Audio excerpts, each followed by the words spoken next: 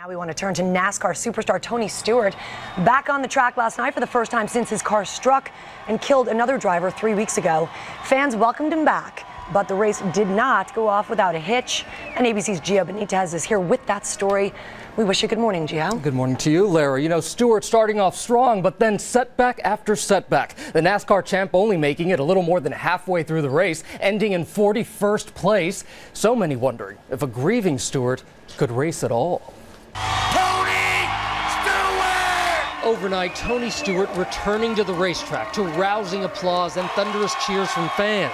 Whoa, into the wall! The NASCAR greats race ending early at the Atlanta Motor Speedway Sunday night, hitting the wall not once, but twice, driving his battered race car, number 14, to the garage, but not speaking with reporters. It's very disappointing. It's obviously his first week back. We were hoping for bigger things. All eyes on Stewart, the 43-year-old choosing to return to racing just 3 weeks after he struck and killed 20-year-old Kevin Ward Jr. on a dirt track in upstate New York.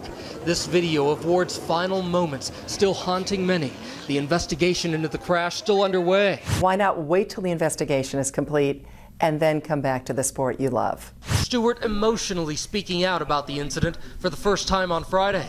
This has been one of the toughest tragedies I've ever had to deal with. Stewart reading from a prepared statement and not taking questions from reporters about the crash that killed Ward. I want Kevin's father, Kevin Sr., and his mother, Pam, and his sisters, Christy and Kayla and Caitlin, to know that every day I'm thinking about them and praying for them. Stewart spent the last few days practicing for the Atlanta race, placing in the top 20 in both practice sessions.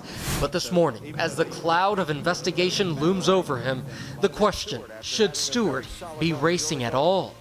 Getting into the routine, a routine that he's known since he was 8 years old, was exactly what he needed.